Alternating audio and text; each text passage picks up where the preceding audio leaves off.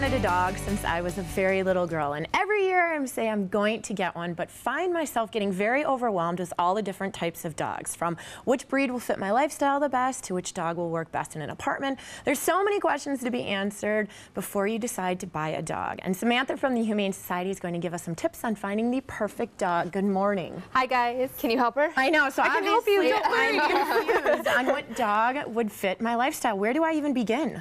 Well, that's the thing. You want to do some self-evaluation first and foremost. You want to think, you know, how many hours am I working? Am I going to have time, money, income to support this animal?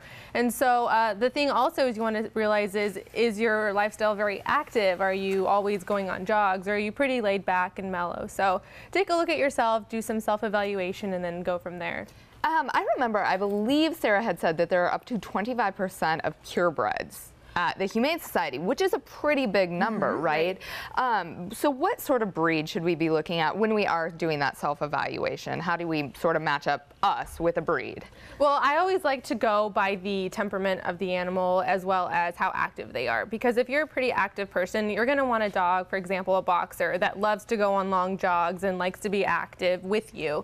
And purebreds don't necessarily mean that you're going to get a dog that is going to fit that profile. Yes, that's a good point. So the beauty in the Humane Society is that you can come down and you can look at the dogs, because a lot of them have history, and so you can see if that'll fit into your lifestyle. And now at the Humane Society, can I actually work with someone to say, okay, this is the type of lifestyle that I have, this is kind of what I'm looking for a little bit bigger dog, and can you help me pick out a good dog? Yes. Okay. And I'm really glad you asked that question, because a lot of people come in and they're just really overwhelmed. And they're so cute. You just want them all. You want them all. That's the thing. And so what we do is we fill out a profile, and that kind of just gives us a basic idea of what your lifestyle is. And then from that point on, we go through our list of the different dogs that we have in our at our shelter. And for the ones that we have history on them, we can find the best match for you. And you can take them out into the yard and meet them and see if you guys bond or like each other. Oh, that's cool. And I know that it's always so sad when you hear that people can't just afford their animals anymore, and that's why they've had to surrender them. And maybe they don't realize the financial cost that goes with adopting an animal. How can you estimate that when you're looking at a dog or a cat, bird, whatever it is? Well, 63% of the animals that come into the Humane Society are owner released, and it's because of financial hardship. I think the United States spent about $50 billion on their animals a year. Whoa. And so you have to consider medical costs, you have to consider food, if you have a cat, litter, and there's so many different things that go into play, especially toys. People spend tons of money on dog toys. Yes. Coats, costumes. Right. Yeah, exactly, for holidays, and so keep that in mind when you're looking at a pet. So would you suggest that people just go online to start doing research on like what regular checkups cost and kind of making a list and see if they can budget it in? Yeah, it's important that you do your homework before you even go out and get a dog to make sure that you can afford them.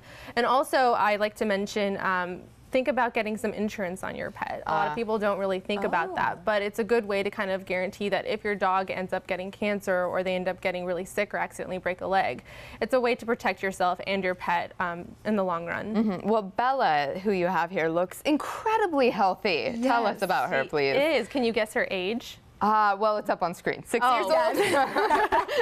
Well, she is 6, but she's super healthy. She's a really sweet girl. She is very active, and right now you wouldn't be able to tell because she's sitting pretty, but she would do great in a highly active family, and she gets along great with other dogs and kids. And do you know what kind of dog that is? Yeah, she's a Fox Terrier mix. Okay. All right. What is the protocol then for adopting an animal? I know we go through it every week, but, you know, for somebody who's just tuning in.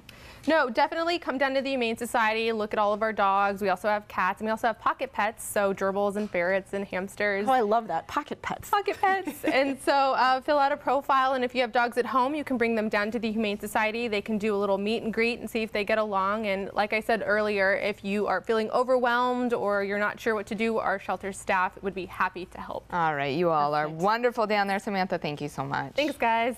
And if you are considering adopting a pet, pay the Humane Society a visit. They're located at Kelvin and Greenlee, and they're open Monday through Saturday from 11 to 6 and Sundays noon to 5. If you would like to call ahead, their number is 327-6088, and adoption fees do vary.